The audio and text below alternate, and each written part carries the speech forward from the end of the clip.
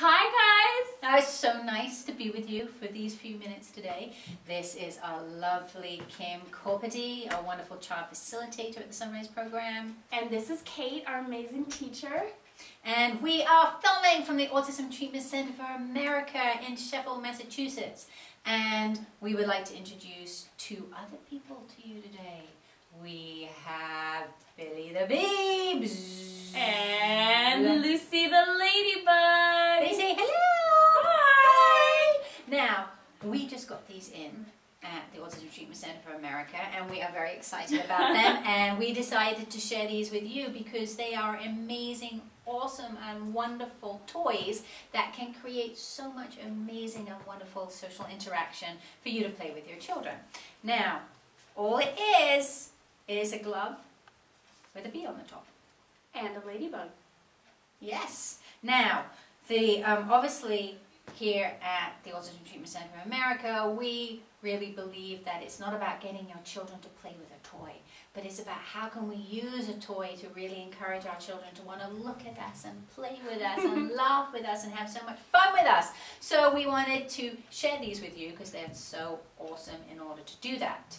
And they are from Barefoot Books. So if you want to go out and get some, go ahead and Google that for yourself. So here are some ideas that you can play. Now, obviously, because you have all the fingers available, they're really great tools.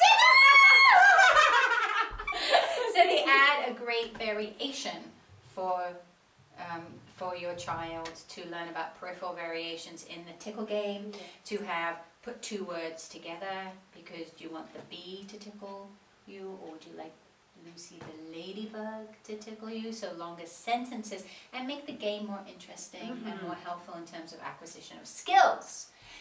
Yes, and eye contact too. So bringing these to your eyes and really encouraging your children to look at you, as well as using them for anticipation. They're just so inviting and fun. All right, now other games that you could play with these is you could have a race across the floor. On your marks, get set, go.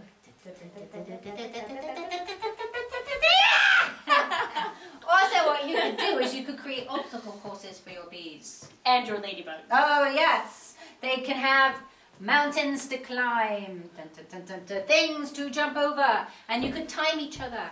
How long does the bee take to climb the highest mountain? Slide down and jump! Which would be really fun. And obviously, they can have conversations together. Yes. Hi there, Lucy. How you doing? Oh, I'm good. I've had such a great day. The sun is shining. It's so pretty out. Yeah, me too. I drank the pollen of 50 flowers today. Whoa! Yeah, what did you do? Oh, well, I spread my wings and flew over to the trees and watched some people. They were really funny. Oh, were they laughing? Yes. Yeah, did you notice that? Oh, yes. Oh, that's so good. Also, what you can do is you can introduce new foods with the bee. The bee can bzzz over the food and just plop a lovely carrot.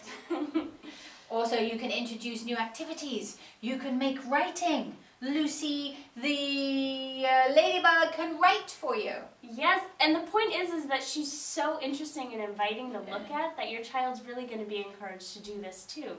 So invite them to put them on their hands. Yes. So, anyway, it's bye from Billy. And bye from Lucy. Until next time. Bye. I think